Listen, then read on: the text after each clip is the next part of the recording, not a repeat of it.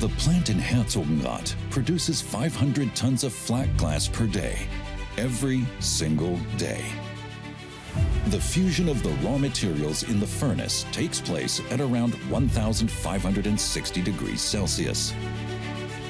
Today, the required heat is provided through the combustion of hot air and natural gas, which releases CO2 in the flue gas.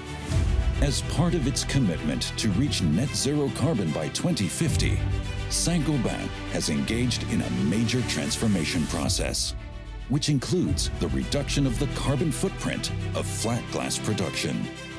One solution will be to substitute natural gas with direct electrical heating and hydrogen combustion. In March 2023, the flat glass production plant in Herzogenrath, Germany, successfully conducted 5-day-long trials, injecting 30% hydrogen in the energy mix of its float furnace.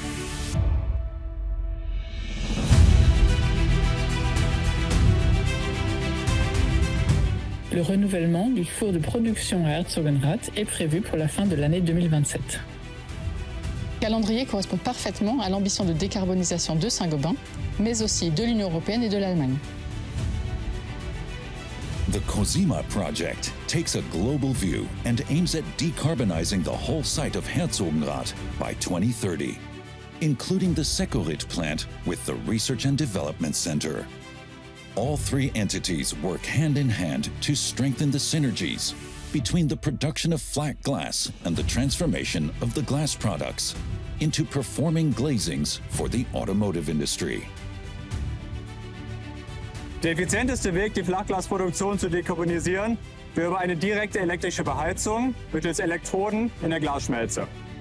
Bei einer Wanne dieser Größe und den hohen Anforderungen an die Glasqualität ist eine vollständige Elektrifizierung nicht möglich. Deshalb muss zusätzlich Energie eingebracht werden über die Verbrennung von grünem Wasserstoff. Da Wasserstoff bislang nicht als Brennstoff in der Glasindustrie verwendet wird, sind für die Validierung umfangreiche industrielle Versuche nötig.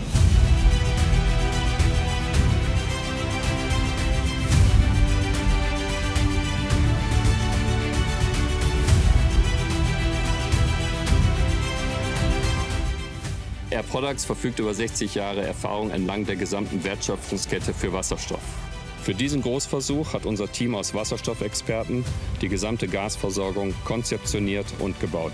Diese umfasst die Belieferung von insgesamt 33 Tonnen Flüssigwasserstoff mit jeweils 2,5 Tonnen Flüssigwasserstoff mehrfach am Tag, der Installation von 4 Verdampfern, der Verlegung von 350 Meter Rohrleitung, die Einrichtung von 2 Control-Skits sowie die Sicherheitsphilosophie, HAZAP und die Schulung der Saint-Gobain-Mitarbeiter. Bereits dieser Versuch zeigt, für die Dekarbonisierung industrieller Anwendungen ist entscheidend, dass Wasserstoff sicher und zuverlässig in den benötigten großen Mengen geliefert wird. Air Products unterstützt die Energiewende. Wir investieren in echte, erneuerbare und kohlenstoffarme Wasserstoffprojekte auf der ganzen Welt. In Deutschland haben wir kürzlich Pläne für den Bau des ersten groß angelegten Importterminals für erneuerbare Energien bekannt gegeben, indem wir grünen Wasserstoff für die Weiterverwendung in Deutschland und in anderen europäischen Ländern zur Verfügung stellen.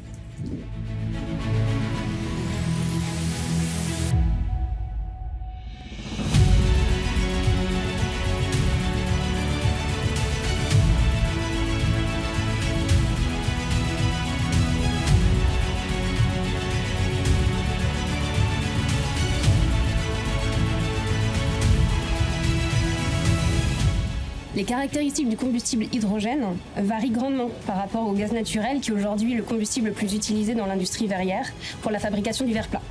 En particulier, la combustion de l'hydrogène génère beaucoup plus d'eau dans l'atmosphère du four, ce qui pose des questions en termes de durabilité du procédé, mais également de son efficacité. En réalisant ces essais, on se donne la possibilité de quantifier l'effet de la combustion hydrogène sur la qualité du verre, sur les transferts thermiques, mais également sur les gaz de combustion. Le groupe Saint-Gobain a demandé un soutien du gouvernement fédéral allemand pour les expérimentations industrielles. La volonté politique au niveau européen et allemand d'accompagner les industries difficiles à décarboniser a permis de recevoir une préacceptation pour un financement du gouvernement fédéral allemand et de l'Union européenne pour ces essais. Par ailleurs, la proximité des centres de recherche et développement locaux et centraux est un avantage considérable. Saint-Gobain a initié en 2022 un projet de recherche et développement nommé COSIMA, dans lequel on étudie à l'échelle laboratoire et via des simulations numériques l'impact de la combustion hydrogène.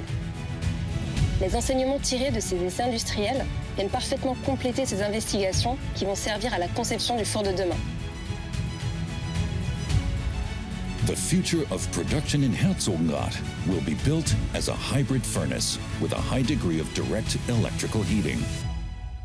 This new technology will be a lighthouse project for Saint-Gobain, with the opportunity to roll out the technology to the other 27 Saint-Gobain float plants worldwide. Circular economy and the retrieval of recycled glass are another pillar in Saint-Gobain's path to net zero carbon. An additional benefit will be the reduction of the energy consumption in the furnace. These revolutionary steps are the result of the strong engagement of Saint-Gobain to protect the environment. All together, let's make our world a better home.